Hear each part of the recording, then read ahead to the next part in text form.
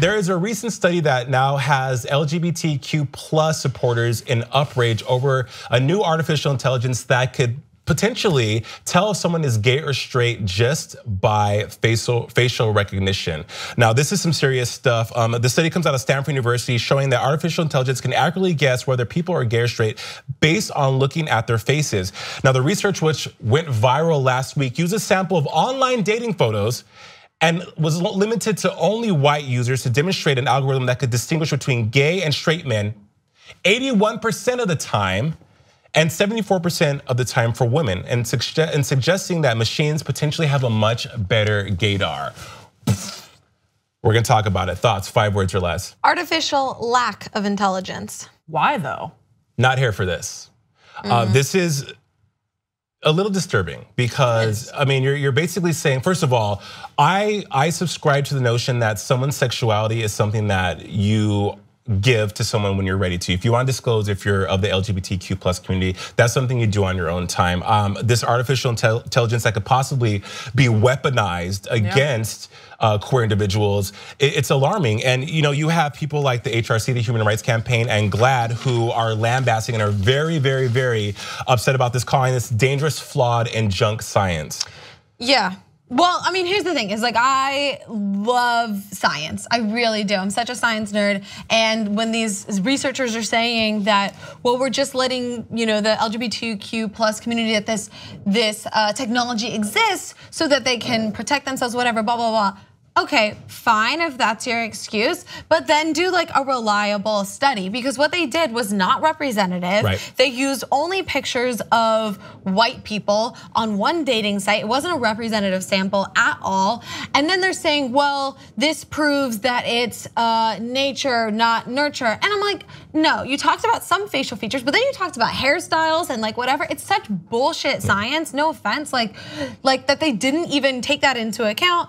It's not representative, it's not, who knows if it is, if they can do it again and get the same results, but it does like alert us that there are people out there who want to be able to look at you and identify you, which is wrong. You cannot tell somebody's sexuality by looking at them or by putting a robot on their face and seeing if they have certain facial hair or if they're wearing, I think it said like jewelry or something stupid like that off of one stupid dating site. Who knows if it's like a dating site that's for like certain people who like certain, it's just I mean, the whole thing is, as much as I hate to say this because I love science and I come from a science background, it's kind of trash. I think that the scientists who conducted it only kind of went back and were like, well, we're just trying to protect them when they heard all this backlash from it.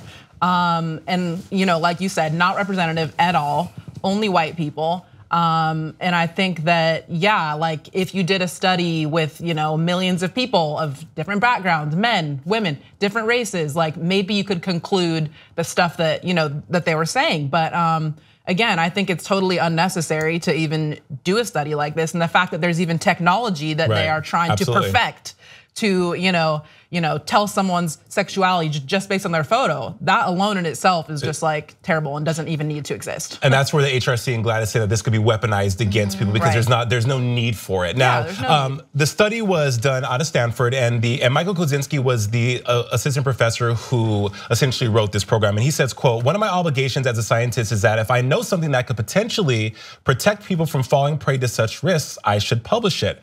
Rejecting these results because you don't agree with them on an ideological level, you might be harming the very people that you care about." Now, his argument is this could help people, that this could be a tool to save people, which again, I don't agree with. I don't think so. I think once you have artificial intelligence, and we've talked about this on Think Tank, we talked about this here on various platforms here on TYT, that things can be weaponized. Elon Musk with automatons. Once this gets into the wrong hands of people, is it going to be like what? Wearing a scarlet letter saying, "Hey, you're this, you're that." It's very bad. And you also had a retort from Ashlyn Johnson of the Human Rights Campaign who said, "Quote: Imagine for a moment the potential consequences if this flawed research were to be used to support a brutal regime's efforts to identify and or persecute people they believe to be gay or LGBTQ+.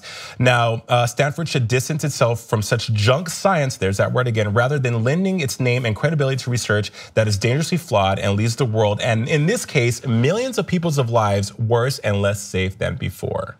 Yeah, look, if there is knowledge of intelligence that could harm people, and coming out with that research and coming out with those study findings, I think could be helpful and important, right? So we could say like, hey, let's put a ban on this, right? Like I do think that's crucial, right?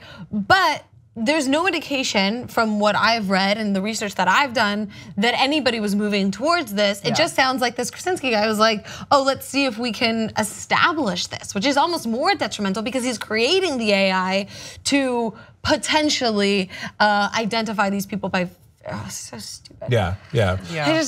This was first reported. Hannah, you make very valid points.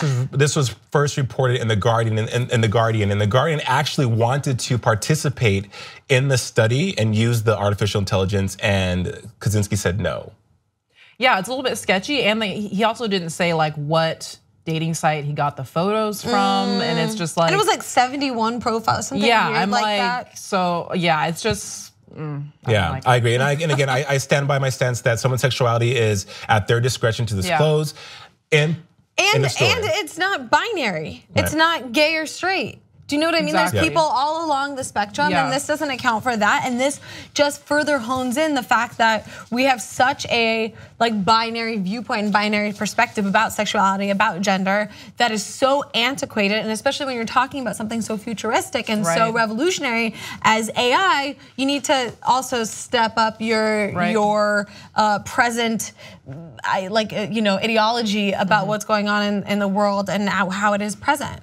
Well, absolutely. And lastly, Kaczynski said that he would love for a researcher to debunk this and to prove him wrong. So I mean, I feel like Kaczynski had, the AI, ridiculous, but the writer is saying, listen, I know that this could potentially be bad, but someone come in and prove me wrong, and we could have this all go away. So who knows? I mean, what do you guys think? Do you think that artificial intelligence should be used to out someone or no? I don't know. That's just where I stand on that.